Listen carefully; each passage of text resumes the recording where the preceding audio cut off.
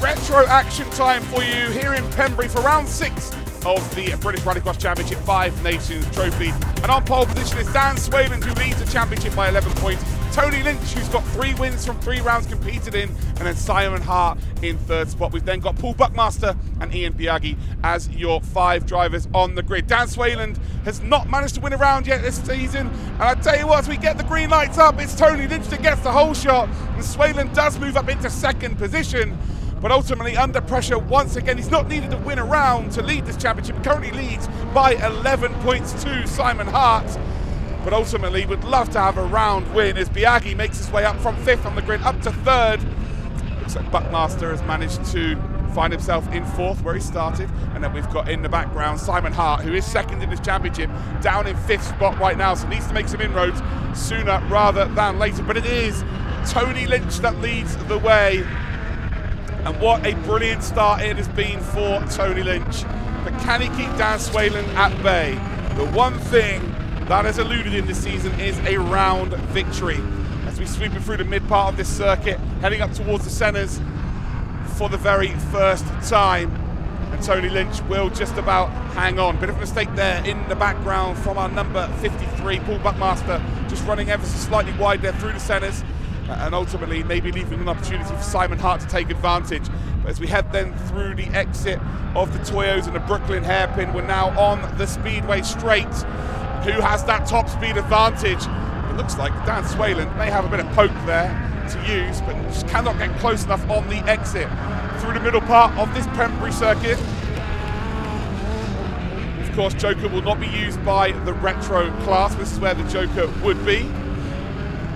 It is still the lead right now for Tony Lynch. So we've got Ford versus Vauxhall in the background.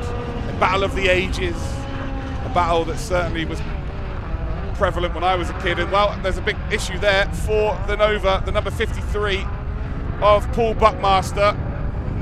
Just not able to get the car in gear, but it looks like they figured out. But here's the battle for the leader. Swayland's going to be forced to go around the outside through Carter's hairpin. And the door was closed as quickly as it was opened, as they are almost touching each other, coming through towards the middle part of this circuit, towards the Joker area. And now we're heading up towards centres. And it's still not going to give. There's nothing that's going to give in this battle.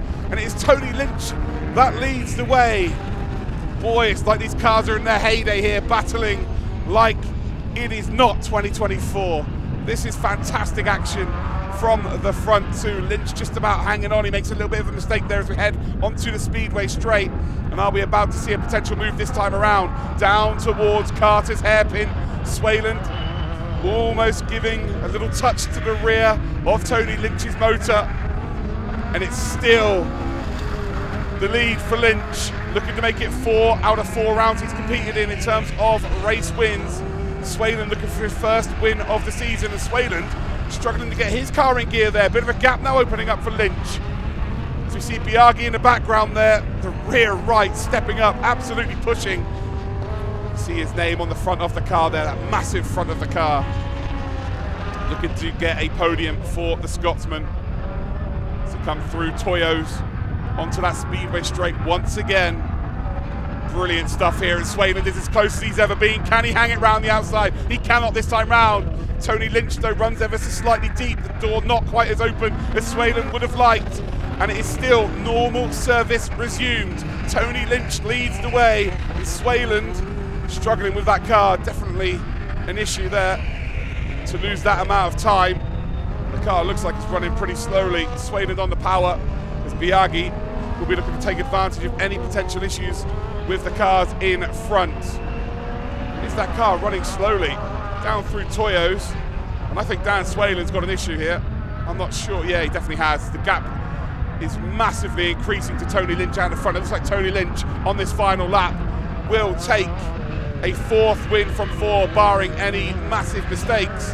Dan Swayland right now has just got to try and hold on to P2 because Biaggi is very close indeed. Is there an opportunity as they come through Paddock Bend for Biaggi to potentially steal a 2nd position? Tony Lynch, though, it is going to be 4 out of 4 so far this season. Fantastic job from him.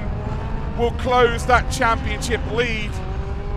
Dan Swayland, who comes across the line in second spot. Biaggi will finish in third. It looks like we will have Simon Hart finishing fourth position. But there is classification, and Tony Lynch is a winner once again.